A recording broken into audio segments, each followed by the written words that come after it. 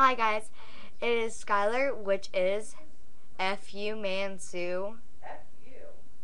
It's fumansu. So, what I'm going to be talking about today is how you can write your name on pieces of paper or anything else. So, okay, so here's one that you can write. That's text messaging.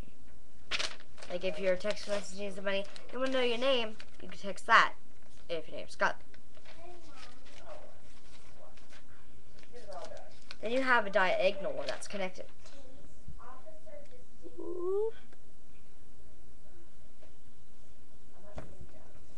Here, I'll turn off the light so you can see.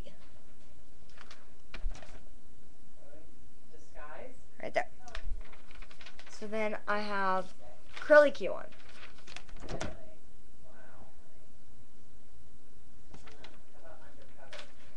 Then I just have a regular bubble letter. I need a door to shut your ass out. Hi-ya! And then I have the spiky one. So that's all I have for today. So comment, rate, and subscribe. Bye.